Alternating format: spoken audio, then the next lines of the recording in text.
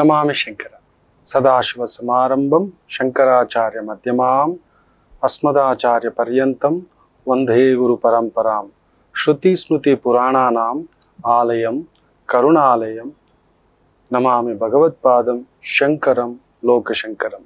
ನಾಡಿನ ಸಮಸ್ತ ವೀಕ್ಷಕ ಬಂಧುಗಳ ಪಾದಾರವಿಂದಗಳಿಗೆ ನನ್ನ ಶಿರಸಾಷ್ಟಾಂಗ ನಮಸ್ಕಾರಗಳು. ಎಲ್ಲರಿಗೂ ಶುಭೋದಯ. ಬನ್ನಿ ಇವತ್ತಿನ ಪಂಚಾಂಗ ಫಲ ನೋಡೋಣ.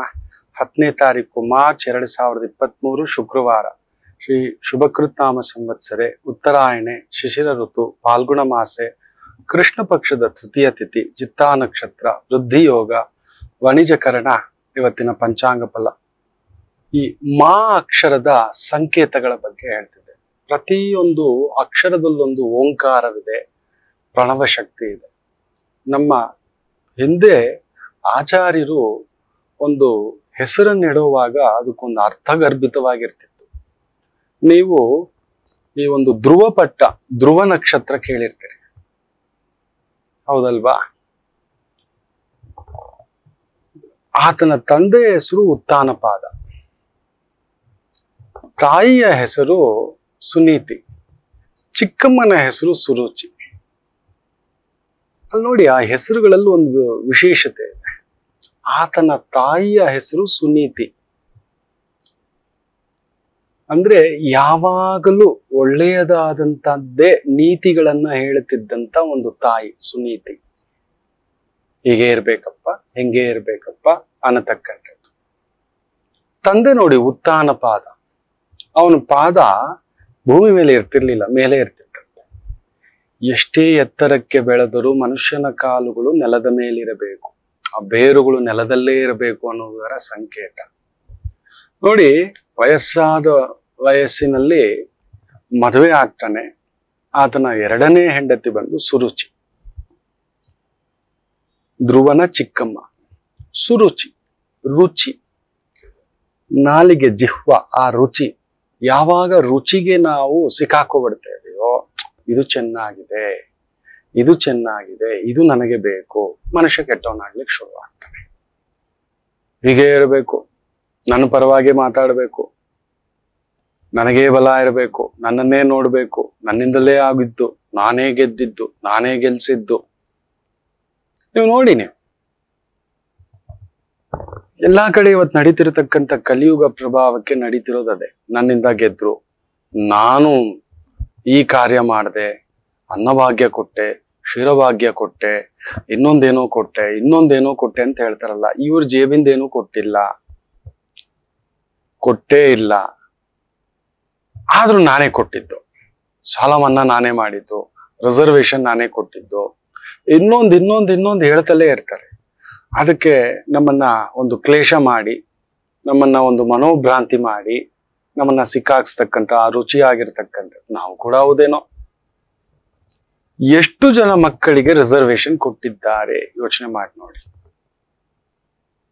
ಓದುತ್ತಿರುವ ಮಕ್ಕಳಿಗೆ ಫೀಸ್ ಇಲ್ಲ ಅಂತ ಮಾಡಿಬಿಟ್ರೆ ನಮ್ಮ ದೇಶದಲ್ಲಿ ಅನಕ್ಷರತೆ ಅನ್ನೋದೇ ಬರೋಲ್ಲ. ಓದುವ ಮಕ್ಕಳಿಗೆ ಕೆಲವು ದೇಶಗಳಲ್ಲಿದೆ ಎಜುಕೇಶನ್ ಇಸ್ ಫ್ರೀ, ಟ್ಯಾಕ್ಸ್ ಇದೆ, ಅಲ್ಲಿ ಇಲ್ಲ ಅಂತಲ್ಲ. 70% ವರೆಗೂ ಟ್ಯಾಕ್ಸ್ ಇದೆ. ನಾವು ಹೆಚ್ಚು ಕಡಿಮೆ 40% ಟ್ಯಾಕ್ಸ್ ಕಟ್ತಿದ್ವಿ, ಬೇರೆ ಬೇರೆ ರೀತಿನಲ್ಲೂ ತುಂಬಾ ಕಟ್ತಿದ್ವಿ. ನಾವು ತಗೊಳ್ಳೋ ನೀರಿಂದ ಹಿಡಿದು, ಕೇಬಲ್ ಇಂದ ಹಿಡಿದು, ಕರೆಂಟ್ ಬಿಲ್ ಇಂದ ಹಿಡಿದು ಎಲ್ಲದರಲ್ಲೂ ಟ್ಯಾಕ್ಸ್ ಇದೆ ಅನ್ನೋದು ನಿಮಗೆ ಗೊತ್ತೇ ಇಲ್ಲ. ನೀವು ಇನ್ಕಮ್ ಟ್ಯಾಕ್ಸ್ ಅಷ್ಟೇ ನೋಡ್ತಿದ್ದೀರಿ. ಸೇಲ್ಸ್ ಟ್ಯಾಕ್ಸ್ ಇಂದ ಹಿಡಿದು, ಸರ್ವಿಸ್ ಟ್ಯಾಕ್ಸ್ ಇಂದ ಹಿಡಿದು ನಾನಾ ರೀತಿಯ ಟ್ಯಾಕ್ಸ್ಗಳಿದಾವೆ. ನಾವು 100 ರೂಪಾಯಿ ಸಂಪಾದನೆ ಮಾಡ್ತಿದ್ದೇವೆ ಅಂದ್ರೆ ಅಲ್ಲೊಂದು 70-80 ರೂಪಾಯಿ ಹೋಗ್ತಿದೆ, ನಿಮಗ್ ಗೊತ್ತೇ ಇಲ್ಲ. ಸ್ಯಾಲ್ರಿಲಿ ಇರ್ಬೋದು, ಬಾಡಿಗೆ ಮನೆ ಇರ್ಬೋದು, ನೀವೊಂದು ಕ್ರೆಡಿಟ್ ಕಾರ್ಡು, ನೀವೊಂದು ಡೆಬಿಟ್ ಕಾರ್ಡು, ನೀವೊಂದು ಲೋನ್ ತಗೊಂಡ್ರು, ನೀವ್ ಏನ್ ತಗೊಂಡ್ರು ಅಲ್ಲೊಂದು ಟ್ಯಾಕ್ಸ್ಗಳ ರೂಪದಲ್ಲಿ ಹೋಗ್ತಲೇ ಇರುತ್ತೆ. ಎಲ್ಲದಕ್ಕೂ ನಿಜವಾಗ್ಲೂ ಸದ್ಬಳಕೆ ಆಗ್ತಿದೀಯಾ? ಯಾವಾಗ ಆರೋಗ್ಯ ಹಾಗೂ ವಿದ್ಯೆ ಎರಡೂ ಫ್ರೀ ಅಂತ ಇವರು ಡಿಕ್ಲೇರ್ ಮಾಡಿಬಿಡ್ಲಿ, ಅನಾರೋಗ್ಯ ಇರೋಲ್ಲ, ಅನಕ್ಷರಸ್ಥ ಇರೋಲ್ಲ. ಓದುವ ಮಕ್ಕಳಿಗೆ, ಟ್ಯಾಲೆಂಟ್ ಇರೋ ಮಕ್ಕಳಿಗೆ 0% ಫೀಸ್ ಅಂತ ಹೇಳ್ಬಿಡ್ಲಿ. ನೋಡಿ ಎಂತೆಂಥ ಟ್ಯಾಲೆಂಟ್ಗಳು ಹೊರಗಡೆ ಬರುತ್ತೆ ಅಂತಕ್ಕಂಥದ್ದು, ಎಂತೆಂಥ ಟೆಕ್ನಿಷಿಯನ್ಸ್, ಇಂಜಿನಿಯರ್ಸ್, ಡಾಕ್ಟರ್ಸ್ ಹೊರಗಡೆ ಬರ್ತಾರೆ ಅಂತಕ್ಕಂಥದ್ದು. ಎಷ್ಟು IIT ಮಾಡ್ಬೋದು, IIMs ಮಾಡ್ಬೋದು, ಯೋಚನೆ ಮಾಡಿ ನೋಡಿ, ಹೌದಲ್ವಾ? ನಮಗೇನು ಗೊತ್ತರೆ ಎಲ್ಲ ಸುಲಭ ಆಗ್ಬಿಡ್ಬೇಕು. ಸುರುಚಿ. ಜಾತಿ ಹೆಸರಲ್ಲಿ ರಿಸರ್ವೇಶನ್ ಬೇಕು, ಧರ್ಮದ ಹೆಸರಲ್ಲಿ ರಿಸರ್ವೇಶನ್ ಬೇಕು, ಫ್ರೀಯಾಗಿ ಅನ್ನ ಬೇಕು, ಟ್ಯಾಕ್ಸ್ ಮಾತ್ರ ಕಟ್ಟಲ್ಲ, ಫ್ರೀಯಾಗಿ ಕೆಲಸ ಬೇಕು, ಗೌರ್ಮೆಂಟ್ ಕೆಲಸ ಅನ್ನೋದು ಫಸ್ಟ್ ಬೇಕು. ಎಲ್ಲಿಗೆ ನಾವು ಬೆಳವಣಿಗೆ ಆಗ್ತಿದ್ದೇವೆ? ಸುರುಚಿ, ಉತ್ಥಾನಪಾದ. ಧ್ರುವ ಇದು ತಡಿಲಾರದೆ ಆ ಸುರುಚಿಯ ಆ ಒಂದು ಮಾತಿನಿಂದ ಉತ್ಥಾನಪಾದ ತೊಂದರೆ ಕೊಡ್ತಾನೆ. ಅವನು ಈ ಪದವಿ ಬೇಡ ಅಂತ ಎದ್ದು ಹೊರಗಡೆ ಬಂದು ಅಲ್ಲಿ ಓಂ ನಮೋ ನಾರಾಯಣಾಯ ಜಪ ಮಾಡಿ ಸಾಧಿಸ್ಕೊತಾನೆ.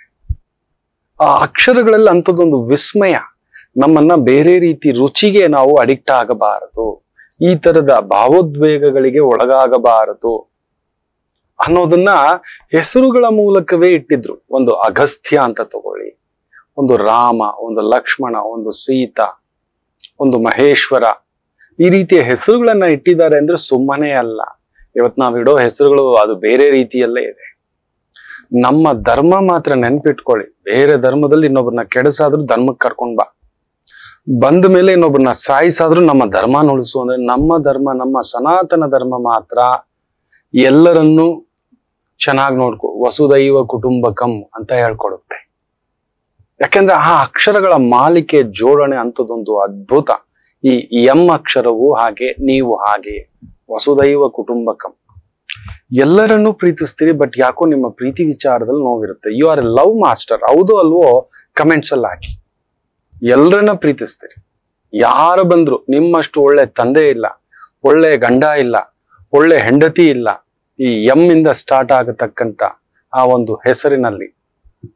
ಬಟ್ ಯಾಕೋ ಅಲ್ಲೊಂದು ಮಂಜಿಟ್ಟು ಬಿಟ್ಟಿರ್ತಾನೆ, ಅಲ್ಲೊಂದು ಮೋಡ ಮುಸುಕಿದ ವಾತಾವರಣ ಇರುತ್ತೆ, ಏನೋ ಒಂದು ಹೊರೆ ಇರುತ್ತೆ, ಏನೋ ಒಂದು ಭಾರ ಇರುತ್ತೆ.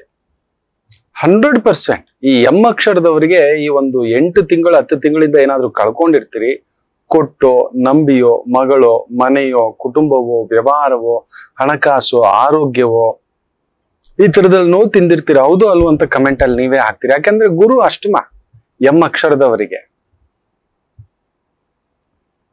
ಅಲ್ಲೊಂದು ರಾಹು ಪ್ರಭಾವ ಎಂ ಅಂದಿದ್ದೆ. ಸಿಂಹರಾಶಿನಲ್ಲಿ ಕುಳಿತಿದ್ದಾಗಿಯೇ ಅಲ್ಲೊಂದು ಗಾಳಿ ಚೇಷ್ಟೆ ಆಗಿ ಕೇತು ಪ್ರಭಾವ, ರಾಹು ಕೇತುವಿನ ಪ್ರಭಾವ. ಎಲ್ಲೋ ಇರ್ತೀರಿ, ನಿಮಗಿಂತ ದೊಡ್ಡ ವಿದ್ವಾಂಸರಿಲ್ಲ, ಬಟ್ ಸಿಗಬೇಕಾದ ಸಮಯದಲ್ಲಿ ನಿಮಗೆ ಅದೊಂದು ಸಿಗೋಲ್ಲ. ಆ ಘನತೆ, ಆ ಗತ್ತು, ಆ ತೂಕ, ಸಮಥಿಂಗ್ 0 ಇಂದಲೇ ಆರಂಭ ಆಗ್ತಕ್ಕಂಥದ್ದು ನಿಮ್ಮ ಜೀವನ. ಅಷ್ಟಿಷ್ಟು ಯುದ್ಧ ಮಾಡಿರಲ್ಲ, ಅಷ್ಟಿಷ್ಟು ಮೋಸಗಳು ಹೋಗಿರಲ್ಲ, ನಿಮ್ಮನ್ನ ತುಂಬಾ ದುರ್ಬಳಕೆ ಮಾಡ್ಕೊಂಡಿರ್ತಾರೆ. ನಿಮ್ ಟ್ಯಾಲೆಂಟ್ ಅನ್ನ ಗಮನಿಸೇ ಇರೋಲ್ಲ. ಎಂ ಅಕ್ಷರದವರದ ಟ್ಯಾಲೆಂಟ್ ನಾನು ತುಂಬಾ ಜನ ನೋಡಿದ್ದಾನೆ. ಹೌದು, ಅಲ್ಲಿ ಆಸೆ ಉಂಟು, ದುರಾಸೆ ಇಲ್ಲ ನಿಮಗೆ. ಇನ್ನೊಬ್ಬರನ್ನ ಕೆಡಿಸಿ ಬದುಕಬೇಕೆನ್ನತಕ್ಕಂಥದ್ದಿಲ್ಲ. ಮೇ ಬಿ ಆ ರಾಹು ಸಂಖ್ಯೆಯ ಪ್ರಭಾವ ಇರೋದ್ರಿಂದ, ಹಾಗೂ ಸೂರ್ಯನ ಮನೆಯಲ್ಲಿ ಬರ್ತಿದ್ದಾಗೆ ಅಲ್ಲಿ ಹುಳಿ ಆಗೋದ್ರಿಂದ, ದಗ್ಧ ಆಗೋದ್ರಿಂದ, ಗೊತ್ತೋ ಗೊತ್ತಿಲ್ಲದೆಯೋ ಕೆಲವೊಂದು ದುಶ್ಚಟ ಇಲ್ಲ ದುರಭ್ಯಾಸ ಇರೋ ವ್ಯಕ್ತಿಗಳ ಜೊತೆಯಲ್ಲಿ ಹೋಗಿ ಅಲ್ಲೊಂದು ತಪ್ಪಾಗಿ ಬಿಡಬಹುದೇನೋ. ನಿಮ್ಮ ಒಂದು ಮಾರ್ಗ, ದಾರಿ ತಪ್ಪಿ ಎಲ್ಲೋ ನಿಂತ್ಕೊಬಿಡ್ತೀರ. ನಾನು ನೋಡಿದ್ದೇನೆ. ಅದರಲ್ಲೂ ಒಂಥರ ಎಲ್ಲೋ ನಿಂತು ಬಿಡ್ತೀರ. ನೆಗೆಟಿವ್ ಪೀಪಲ್ ಜೊತೆ, ನೆಗೆಟಿವ್ ವ್ಯಕ್ತಿಗಳ ಜೊತೆ ತುಂಬಾ ಬೇಗ ಡಿಪ್ರೆಷನ್ ಆಗೋದು, ನರ್ವಸ್ ಪ್ರಾಬ್ಲಮ್ ಆಗೋದು, ಮೈಗ್ರೇನ್ ಆಗೋದು, ಸೈನಸ್ ಆಗೋದು, ಹೆಡ್ಏಕ್ ಆಗೋದು, ವಾಮಿಟಿಂಗ್ ಆಗೋದು, ನಿದ್ರೆ ತಪ್ಪೋದು, ಪ್ಯಾಂಕ್ರಿಯಾಸ್ ಸಮಸ್ಯೆ ಆಗೋದು, ಜೀರ್ಣಾಂಗ ಸಮಸ್ಯೆ ಆಗೋದು, ಬಾಯಲ್ಲಿ ಸಮಸ್ಯೆ ಆಗೋದು, ಗಂಟ್ಲಲ್ಲಿ ಸಮಸ್ಯೆ ಆಗೋದು, ಮರವಿನ ಸಮಸ್ಯೆ ಆಗೋದು, ಯಾವಾಗ್ಲೂ ಭಯ, ಎತ್ತಿಟ್ಕೊಳ್ಳುವ ಭಯ. ಯಾಕಂದ್ರೆ ಆ ರಾಹು ಪ್ರಭಾವ ಅಲ್ವಾ, ಹೀಗೆ ಇರುತ್ತಾ ಅಂತ. ನೀವು ನೆನ್ಪಿಟ್ಕೊಳ್ಳಿ, ಎಂ ಅಕ್ಷರದವರು ನಾನು ಸಾಮಾನ್ಯವಾಗಿ ಏನ್ ಹೇಳ್ತೇನೆ ಅಂದ್ರೆ, ಬಿ ವಿತ್ ರೈಟ್ ಪೀಪಲ್. ಹುಡುಕಿ ನಿಮಗೆ ಮಾರ್ಗದರ್ಶನ, ಚೈತನ್ಯ, ಒಂಥರ ಒಳ್ಳೆಯದನ್ನ ಹೇಳತಕ್ಕಂಥ ವ್ಯಕ್ತಿಗಳ ಜೊತೆಲಿ ಕುಳಿತುಕೊಳ್ಳಿ. ಯಾಕೆ ಅಂದ್ರೆ ನಿಮಗೊಂದು ವೀಕ್ನೆಸ್ ಇದೆ, ಅದೇ ಬಲ. ನೀವು ವಿಲ್ಲನ್ಗಳ ಜೊತೆಲಿ ಕುಳಿತುಕೊಂಡ್ರೆ ನೀವು ವಿಲ್ಲಾದಿ ವಿಲ್ಲನ್. ಹೀರೋಗಳ ಜೊತೆಲಿ ಕುಳಿತುಕೊಂಡ್ರೆ ನಿಮಗಿಂತ ಹೀರೋ ಇಲ್ಲ. ಗುರುಗಳ ಜೊತೆಲಿ ಕುಳಿತುಕೊಂಡ್ರೆ ನಿಮಗಿಂತ ಗುರುವಿಲ್ಲ. ಬೇಜಾರು ಮಾಡ್ಕೋಬೇಡಿ. ಇನ್ನೊಂದು ಮಾತು ಹೇಳ್ತಾನೆ, ಚಾಂಡಾಳರ ಜೊತೆಯಲ್ಲಿ ಕುಳಿತುಕೊಂಡ್ರೆ ನಿಮಗಿಂತ ಚಾಂಡಾಳರಿಲ್ಲ. The triggers. S, Manmohan Desai ಕೇಳಿರ್ತೀರಿ. Sholay picture ಬಗ್ಗೆ ಯಾರು ಕೇಳಿಲ್ಲ ಹೇಳಿ? ಸಿ ಹಿಸ್ ಆತನ ಒಂದು ದಾರಿ ನೋಡಿ. ಅದೇ ರೀತಿ ಮುತ್ತಪ್ಪ ರೈ ಅಲ್ಲಿ ನೋಡಿ, ನನ್ನ ಗುರುಗಳಾದಂಥ ಮುತ್ತುಸ್ವಾಮಿ ನಂಬುದಾರಿಗಳು, ಅಬ್ಬೋ ಆ ವಿದ್ಯೆ, ಆ ಗತ್ತು, ಆ ಅಷ್ಟಮಗಳ ವಿದ್ಯಾ ಪಾಂಡಿತ್ಯ, ಅವರೊಂದು ನಡೆದಾಡೋ ಡಿಕ್ಷನರಿ. ನಾನು ಅವರ ಜೊತೆಲಿದ್ದಾಗ ನಾನು ಬೇರೆಯೇ ಆಗಿದ್ದೆ. ಇಲ್ಲೆಲ್ಲೋ ಈ ಒಂದು ಗಮ್ಯ ಇಲ್ಲೆಲ್ಲೋ ಎಳ್ಕೊಂಡು ಬಂದು ಈ ರಾಹುಕೇತುಗಳ ಪ್ರಭಾವ, ಹುಟ್ಟಿರೋದು ನಾನು ರಾಹು ನಕ್ಷತ್ರ, ಗೆಟ್ಸ್ ಇನ್ಫ್ಲೂಯೆನ್ಸಸ್. ನೀವು ಬೇಗ ಇನ್ಫ್ಲೂಯೆನ್ಸ್ ಆಗ್ಬಿಡ್ತೀರಾ ಮಕ್ಕಳು. ಅಳೋರ್ ಜೊತೆ ನಿಂತ್ಕೋಬೇಡಿ, ಕುಡುಕರ ಜೊತೆಲಿ ಕುಳಿತುಕೋಬೇಡಿ, ವಾಚಾಳಿಗಳ ಜೊತೆ ಕುಳಿತುಕೋಬೇಡಿ. ರಾಂಗ್ ಪೀಪಲ್ ನಿಮ್ಮನ್ನ ದಿಢೀರ್ ಅಂತ ಕರ್ಕೊಂಡು ಹೋಗ್ತಾರೆ. ನೀವು ನಂಬಿದ್ರೆ ನಂಬಿ, ಅಕ್ಷರದವರೇ ಜಾಸ್ತಿ. ಜೂಜು, ಸಟ್ಟ, ಬಾಜಿ, ಕುಡುತ, ಸುಲಿಗೆ ಇಂಥವುದಕ್ಕೂ ಇನ್ಫ್ಲೂಯೆನ್ಸ್ ಆಗಿರೋದನ್ನು ನೋಡಿದ್ದೇನೆ. ಮಹಾನ್ ಪ್ರಕಾಂಡ ಪಂಡಿತರು ಎಲ್ಲವನ್ನ ತ್ಯಾಗ ಮಾಡಿ ನಿಂತಿರ್ತಕ್ಕಂಥ ಮಹಾನ್ ಗುರುಗಳನ್ನು ಕೂಡ ನಾನು ನೋಡಿದ್ದೇನೆ. ಈ ಅಕ್ಷರದಲ್ಲೇ ಇರತಕ್ಕಂಥವ್ರು. ಅರ್ಥ ಮಾಡ್ಕೊಳ್ಳೋದು ಅಷ್ಟು ಸುಲಭವಲ್ಲ. ನಿಮಗೆ ಗೊತ್ತಿರೋ ಅಷ್ಟು ಜ್ಞಾನ ಭಂಡಾರ ಇನ್ಯಾರಿಗೂ ಗೊತ್ತಿಲ್ಲ. ಯಾಕಂದ್ರೆ ನೀವು ಅನುಭವಿಸಿದ್ದೀರಿ. ನೋಡಿ, ಓದಿ ಬರೋದು ಬೇರೆ, ಅನುಭವ ಬೇರೆ. ಓದೋದು ಪುಸ್ತಕದ ಬದನೆಕಾಯಿ, ಅದನ್ನ ಅನುಭವಿಸಿ ಬಾಸುಂಡೆ ಹಾಕಿಸ್ಕೊಂಡು ನಿಂತ್ಕೊಳ್ಳೋ ತಾಕತ್ತಿದೆಯಲ್ಲ, ಇಟ್ಸ್ ನಾಟ್ ಸೋ ಈಸಿ. ಅದು ನೀವೇ. ಅಷ್ಟು ಬರೆಗಳು ಬಿದ್ದಿರುತ್ತೆ, ಅಷ್ಟು ಅವಮಾನಗಳು ಪಟ್ಟಿರ್ತೀರಿ. ಅದಕ್ಕೆ ಏನೋ ಒಂದೊಂದು ಸಮಯ ನಾನು ನೋವು ತಿಂದಿದ್ದೆ, ಎದುರುಗಡೆಯವರು ನೋವು ತಿನ್ನಬಾರ್ದು ಅನ್ನೋ ಭಾವನಾಜೀವಿಯಾಗಿ ಏನೋ ಮಾಡಿಬಿಡ್ತೀರಿ. ಕೈ ಮೀರಿದಂತ ಸಹಾಯ, ಕೈ ಮೀರಿದಂತ ಒಂದು ವ್ಯವಹಾರಕ್ಕೆ ಹೋಗ್ಬಿಡ್ತೀರಿ. ದಯಮಾಡಿ ನಾನು ನಿನ್ನೆ ಸಂಚಿಕೆಯಲ್ಲೂ ಹೇಳಿದ್ದೆ, ನಮಗ್ ಗೊತ್ತಿಲ್ಲದ್ ಮಾಡಬಾರ್ದು ಅಂತ. ಗೊತ್ತಿಲ್ಲದ ವ್ಯವಹಾರ, ಗೊತ್ತಿಲ್ಲದ ವ್ಯಕ್ತಿಗಳ ಜೊತೆ ಮಾಡ್ಲಿಕ್ಕೆ ಹೋಗ್ಬೇಡಿ. 10 ಬಾರಿ ಪರಾಮರ್ಶಿಸಿ, ಸ್ವಲ್ಪ ಸಮಯ ತಗೊಳ್ಳಿ. ನೀವು ಸ್ವಲ್ಪ ದುಡುಕು ಸ್ವಭಾವವೇ, ಬೇಗ ನಂಬಿಡ್ತೀರಿ.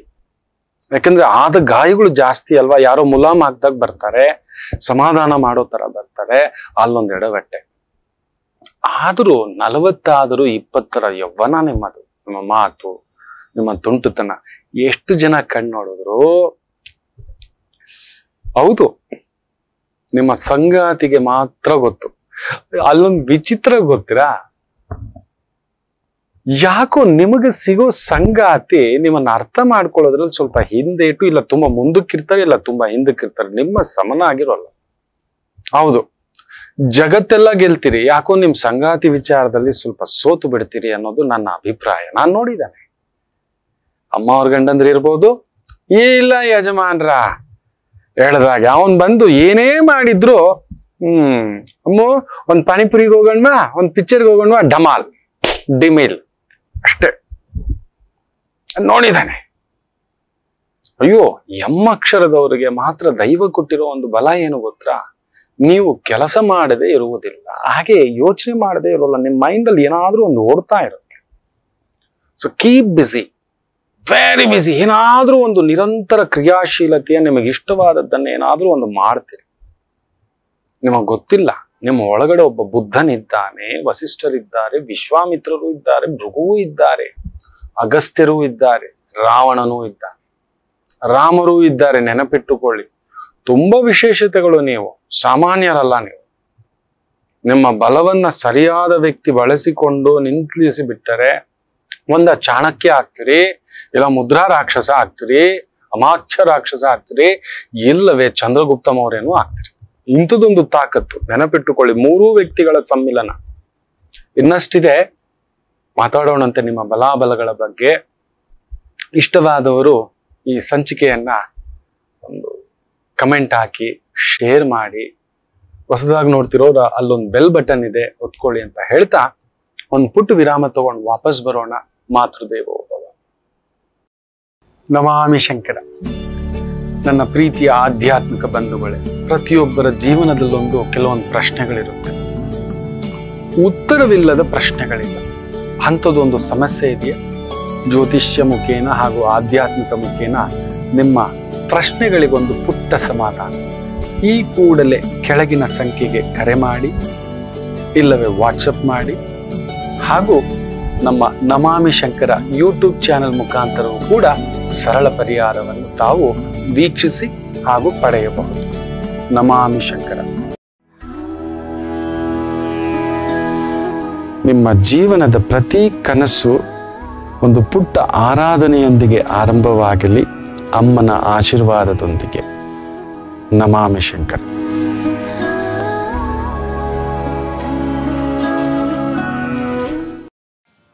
ಶಿವಪೂಜೆಗೆ ಬಿಲ್ವಪತ್ರೆಯೇ ಶ್ರೇಷ್ಠ, ವಿಷ್ಣು ಪೂಜೆಗೆ ತುಳಸಿ ಪತ್ರೆಯೇ ಶ್ರೇಷ್ಠ, ಶುಗರ್ ಕಾಯಿಲೆ ನಿಯಂತ್ರಣಕ್ಕೆ ಮೇಷಶೃಂಗಿಯೇ ಸರ್ವಶ್ರೇಷ್ಠ. ನಮಾಮಿ ಶಂಕರ.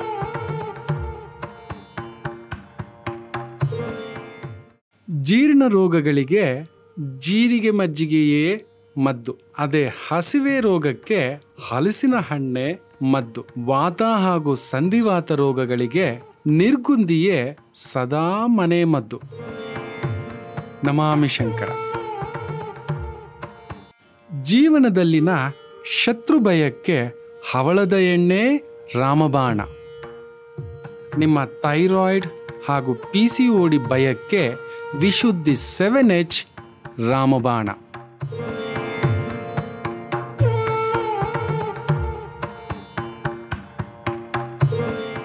ನಮಾಮಿ ಶಂಕರ. ನಮಾಮಿ ಶಂಕರ. ಚಿತ್ತಾ ನಕ್ಷತ್ರ, ಚಂದ್ರ ಕುಜನ್ಸಾರದಲ್ಲಿದ್ದು ಕುಜ ಕುಜನ್ಸಾರದಲ್ಲಿದ್ದಾನೆ. ಸ್ವಲ್ಪ ಜಾಗ್ರತೆ. ಆರೋಗ್ಯ, ಭೂಮಿ ಕಂಸೋದು, ಬೆಂಕಿಯ ಕೆನ್ನಾಲಿಗೆ, ಕಾಡುಗಳು, ಫೈರ್ ಡಿಪಾರ್ಟ್ಮೆಂಟ್ ಹುಷಾರಾಗಿರಿ, ಫಾರೆಸ್ಟ್ ಡಿಪಾರ್ಟ್ಮೆಂಟ್ ಹುಷಾರಾಗಿರಿ, ನದಿ ತೀರ, ಸಮುದ್ರ ತೀರ, ದೊಡ್ಡ ದೊಡ್ಡ ಬಿಲ್ಡಿಂಗ್ಸು, ರಸ್ತೆ ಕಾಮಗಾರಿ, ಬೆಂಕಿ ಹತ್ರ ಕೆಲಸ ಮಾಡ್ತಿರೋರು, ಎಲೆಕ್ಟ್ರಿಕಲ್ ಕಾಂಟ್ರಾಕ್ಟ್, ಎಲೆಕ್ಟ್ರಿಕಲ್ ಡಿಪಾರ್ಟ್ಮೆಂಟ್ಸ್, ಬಿಸಿಲಿನ ಧಗೆ ಜಾಸ್ತಿ ಆಗುತ್ತೆ, ಹುಷಾರಾಗಿರಿ. ಬೆಂಕಿಯ ಕೆನ್ನಾಲಿಗೆ ಮಾರಣ ಹೋಮವನ್ನ ಸೂಚಿಸ್ತಿದೆ. ಕಟಕ ರಾಶಿಗೆ ಕುಜ ಬಂದಾಗ ಅಲ್ಲೊಂದು ದೊಡ್ಡದಾದಂತ ಒಂದು ವ್ಯಕ್ತಿಗೆ ತೊಂದರೆ ಉಂಟು. ಅದರಲ್ಲೂ ಗೃಹ ಇಲಾಖೆ, ರಕ್ಷಣಾ ಇಲಾಖೆ, ಪೊಲೀಸ್ ಇಲಾಖೆ, ಈ ತರದ್ದು. ಯಾಕಂದ್ರೆ ಶನಿ ಕುಜ ಷಷ್ಟಾಷ್ಟಕಕ್ಕೆ ಬರುತ್ತಾರೆ. ನಮ್ಮ ದೇಶದ ಗೃಹ ಮಂತ್ರಿಯ ಜಾತಕದಲ್ಲಿ ಕುಜ ಕಟಕ ರಾಶಿ, ಕುಂಭದಲ್ಲೇ ಶನಿ. ಗಮನಿಸ್ತಾ ಇರ್ತೇವೆ. ಜಾತಕಗಳ ಪರಾಮರ್ಶೆ ಅದೇ, ಜಾಗೃತಿ ಅಂತ ಹೇಳ್ತಾ, ಮೇಷರಾಶಿ ಚೆನ್ನಾಗಿದೆ. ವಿಜಯಂ, ವೀರ್ಯಂ, ಸ್ಥೈರ್ಯಂ, ಗೆಲುವು. ರಕ್ಷಣಾ ಇಲಾಖೆ, ಪೊಲೀಸ್ ಇಲಾಖೆ, ಭೂಮಿ ಇಲಾಖೆ, ಇಂಜಿನಿಯರ್ ಇಲಾಖೆ, ಸರ್ವೆ ಇಲಾಖೆ, ಮನೆ ಕಟ್ಟಿಸುವಿಕೆ, ಮನೆ ಕಟ್ಟಿಸುವಂತಹ ಸಿಮೆಂಟು, ಕಬ್ಬಿಣ, ಸ್ಟೀಲು, ಮಾರಾಟ, ಈ ಒಂದು ಉದ್ಯೋಗದಲ್ಲಿ ಇದ್ದೀರಿ, ವೃತ್ತಿಪರರಾಗಿದ್ದೀರಿ, ವಿಶೇಷ ಪ್ರಗತಿ. ವೃಷಭ ರಾಶಿ ಜಾಗ್ರತೆ. ಕುಜ ಕುಜನ್ಸಾರದಲ್ಲಿರೋದ್ರಿಂದ ಅಲ್ಲೊಂದು ಬೇಕಾದ್ರೆ ಚಾಲೆಂಜ್ ಮಾಡ್ತೇನೆ. ತುಂಬಾ ಆಸ್ಪತ್ರೆಗಳಿಗೆ ಆಕ್ಸಿಡೆಂಟ್ ಕೇಸುಗಳು, ಬೋನ್ ಫ್ರಾಕ್ಚರು ಇವುಗಳೆಲ್ಲ ನಡೀತಿರುತ್ತೆ. ಅಡ್ಮಿಟ್ಗಳು ಜಾಸ್ತಿ ಆಗ್ತಿರ್ತಾರೆ. ಆಕ್ಸಿಡೆಂಟ್ ಕೇಸುಗಳು ಜಾಸ್ತಿ ಆಯ್ತು, ಬಿದ್ದು ಪೆಟ್ಟು, ಇನ್ನೊಂದು ಜಾಸ್ತಿ. ಆಂಬ್ಯುಲೆನ್ಸೇ ಆಕ್ಸಿಡೆಂಟ್ ಆಯ್ತಂತೆ, ಟ್ರೈನ್ ಆಕ್ಸಿಡೆಂಟ್ ಆಯ್ತಂತೆ, ವಾಹನಗಳ ಆಕ್ಸಿಡೆಂಟ್ ಆಯ್ತಂತೆ. ಫ್ರಾಕ್ಚರ್ಗಳ ಪ್ರಭಾವ ವೃಷಭ ರಾಶಿಗೆ ಅದರ ಪೂರ್ಣ ಪ್ರಭಾವ ಉಂಟು. Very careful. ಆಯ್ತು ಅಂದ್ರೆ ಒಂದು ಸ್ಕಂದ ದಿಗ್ಬಂಧ ತಂದಿಟ್ಕೊಳ್ಳಿ ಮಕ್ಕಳೇ, ದಯಮಾಡಿ ಹೇಳ್ತಾನೆ.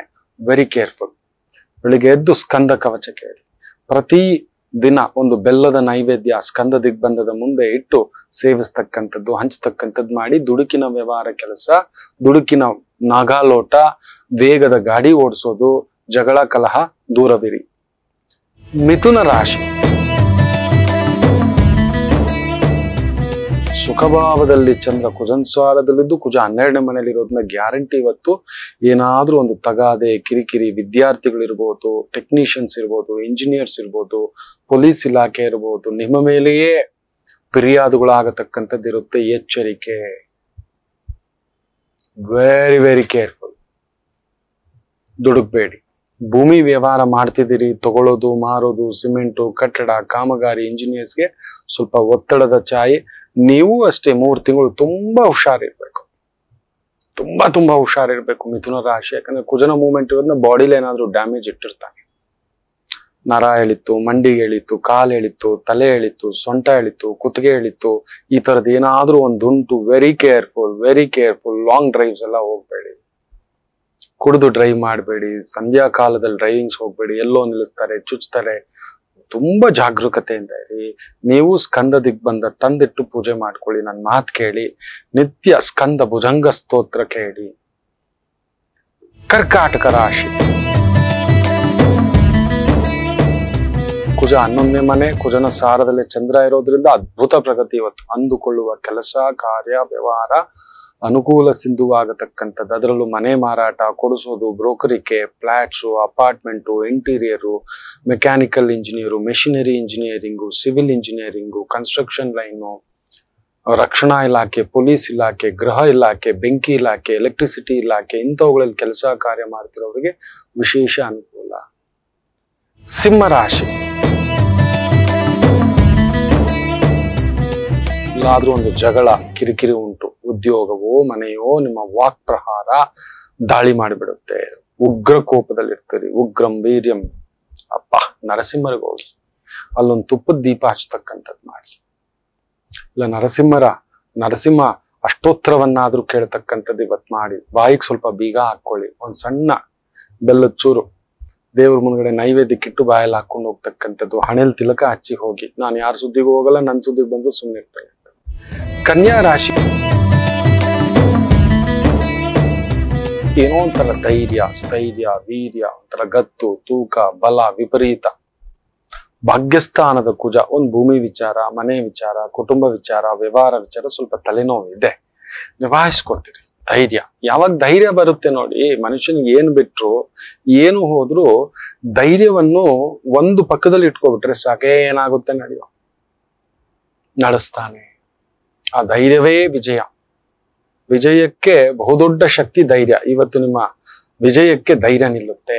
ಸುಬ್ರಹ್ಮಣ್ಯ ನಿಲ್ತಾರೆ. ಒಂದು ಬೊಗಸೆ ತೊಗರಿ ಬೇಳೆ ಬೆಲ್ಲ ದಾನ ಮಾಡ್ಕೊಳ್ಳಿ. ತುಲಾ ರಾಶಿ, ಪ್ರಯಾಣ ಜಾಗ್ರತೆ, ಮಾತುಕತೆ ಜಾಗ್ರತೆ, ಪಾಲುದಾರಿಕೆ ಜಾಗ್ರತೆ, ಕಲ್ಯಾಣಗಳು ಭಂಗ ಆಗತಕ್ಕಂತ ಒಂದು ಸಾಧ್ಯತೆ ಉಂಟು. ಎಚ್ಚರಿಕೆ. ಮಾಂಗಲ್ಯ ದೋಷಗಳು, ಮದುವೆ ದೋಷಗಳು, ಕುಟುಂಬ ದೋಷಗಳು, ಪ್ರಯಾಣ ದೋಷಗಳು ಇವುಂಟು. ಗಾಡಿಲಿ ಏನಾದ್ರೂ ರಿಪೇರಿ, ಇಲ್ಲ ಬಾಡಿಗೆ ಏನಾದ್ರೂ ರಿಪೇರಿ, ಇಲ್ಲ ವೃತ್ತಿಲಿ ಏನಾದ್ರೂ ರಿಪೇರಿ ಉಂಟು. ಎಚ್ಚರಿಕೆ. ಈ ಆಯಿಲ್, ಡಿಗ್ಗಿಂಗು, ಮೈನಿಂಗು, ಗ್ರಾನೈಟು, ಮಾರ್ಬಲ್ಲು, ಎತ್ತರದ ಪ್ರದೇಶ, ಒತ್ತಡದ ಕೆಲಸ, ರಕ್ಷಣಾ ಕೆಲಸ ತುಂಬಾ ಹುಷಾರಾಗಿರಿ. ದೊಡ್ಡ ಹಂಟಿಂಗ್ ನಡೀತಕ್ಕಂಥದ್ದು, ಭೂಮಿ ಕಂಪಿಸ್ತಕ್ಕಂಥದ್ದು, ತುಂಬಾ ಎಚ್ಚರಿಕೆ. ನಮ್ಮ ಭಾರತಕ್ಕೂ ಕೂಡ ಭೂಕಂಪನದ ಪ್ರಭಾವ ಉಂಟು. Very careful. ವೃಷಭದಲ್ಲಿ ಕುಜ, ಜಾಗ್ರತೆ. ಇನ್ನು ವೃಶ್ಚಿಕ ರಾಶಿ, ಚಂದ್ರ ಕುಜನ್ಸಾರದಲ್ಲಿದ್ದು ಕುಜ ನೇರವಾಗಿ ನೋಡ್ತಿದ್ದಾನೆ, ಚೆನ್ನಾಗಿದೆ. ಆದ್ರೂ ಹಸುರನೇ. 7ನೇ ಮನೇಲಿ ಕುಳ್ತಿರೋದ್ರಿಂದ ಅಲ್ಲೆಲ್ಲೋ ಕೊಡೋದು, ತಗೊಳ್ಳೋದು, ಮಾಡೋದು, ಲೆಕ್ಕಾಚಾರಗಳು ಸರಿಯಾಗಿ ಹೋಗ್ತಿಲ್ಲ ಅನ್ಸುತ್ತೆ. ಬಟ್ ಇವತ್ತು ನಡೆಯುತ್ತೆ. ಹನುಮರ ಆರಾಧನೆ ಮಾಡಿ. ಎಲ್ಲಿಯಾದ್ರೂ ಹತ್ತಿರದಲ್ಲಿ ಪಂಚಮುಖಿ ಹನುಮ, ಇಲ್ಲ ಉತ್ತರಾಭಿಮುಖವಾಗಿರ್ತಕ್ಕಂಥ ಹನುಮ ದರ್ಶನ ಮಾಡಿ. ತುಂಬಾ ವಿಶೇಷ. ಒಂದು ವಿಳೆದೆಲೆ ಅಡಿಕೆಯನ್ನ ಸಮರ್ಪಣೆ ಮಾಡತಕ್ಕಂಥದ್ದು ಮಾಡಿ. ತುಂಬಾ ಒಂದು ಒಳ್ಳೆ ವಿಶೇಷ ಸಿಹಿ ಸುದ್ದಿಯನ್ನ ಪಡೆದೆ ಅಂತ ಕಮೆಂಟ್ ಎಲ್ಲ ಹಾಕ್ತೀರಿ. ಚೆನ್ನಾಗಿದ್ದೇನೆ ಗುರುಗಳೇ, ಒಂಥರ ಭಾರ ಇತ್ತು ಇಳಿಸಿದೆ ಅನ್ನತಕ್ಕಂಥದ್ದು. ಧನುಸು ರಾಶಿ, ವಿಜಯವೇ, ಬಟ್ ಕಳ್ಕೊಳ್ಳೋದು ಇರುತ್ತೆ. ನಾವು 4 ಪಂಚ್ ಹಾಕಿದ್ರೆ ಅವ್ನು 1 ಪಂಚ್ ಆದ್ರೂ ಹಾಕಲ್ವಾ? ಖಂಡಿತ ಹಾಕ್ತಾನೆ. ತುಂಬಾ ದೊಡ್ಡ ಗಾಡಿ ಅಂದ್ರೆ ಟ್ಯಾಕ್ಸು ಜಾಸ್ತಿ, ತುಂಬಾ ದೊಡ್ಡ ಮನೆ ಖರ್ಚು ಜಾಸ್ತಿ, ತುಂಬಾ ಎತ್ತರದ ಜಾಗ ಒತ್ತಡವೂ ಜಾಸ್ತಿ. ಇವತ್ತು ಆ ರೀತಿಯ ಪ್ರಭಾವ. ಎಷ್ಟು ಎತ್ತರವಿರುತ್ತೋ ಅಷ್ಟು ಲಾಭವೂ ಇರುತ್ತೆ, ಅಷ್ಟೇ ಒತ್ತಡವೂ ಇರುತ್ತೆ. ಒತ್ತಡಕ್ಕೆ ಒಳಗಾಗಬೇಡಿ. ಯಾಕಂದ್ರೆ ಮೇಲೆ ಹತ್ತಿದ ಮೂಳು ಕೆಳಗಡೆ ಇಳಿಲೇಬೇಕು. ನೆನ್ಪಿಟ್ಕೊಳ್ಳಿ. ನಾವು ಮೇಲಕ್ಕೆ ಬಂದಾಗಲೇ ತುಂಬಾ ಎಗರಾಡೋದು, ಕೆಳಗಡೆ ಇದ್ದಾಗ ನಾವು ಮೇಲಕ್ಕೆ ಬರ್ಲಿಲ್ಲ ಅಂತ ಒದ್ದಾಡೋದು. ಮೇಲಕ್ಕೆ ಬಂದಿದ್ದೆ ಡಿಗಿ, ಕೆಳಗಡೆ ಬಂದಿದ್ದೆ ಡಗ. ಇದು ಅದೊಂದನ್ನ ಬ್ಯಾಲೆನ್ಸ್ ಮಾಡತಕ್ಕಂಥದ್ದು ನೋಡ್ಕೊಳ್ಳಿ. ಇನ್ನು ಮಕರ ರಾಶಿ, ಗರ್ಭಿಣಿ ಸ್ತ್ರೀಯರಿದ್ರೆ, ತುಂಟು ಮಕ್ಕಳಿದ್ರೆ, ನೀವು ತುಂಟರಾಗಿದ್ರೆ ಜಾಗ್ರತೆ.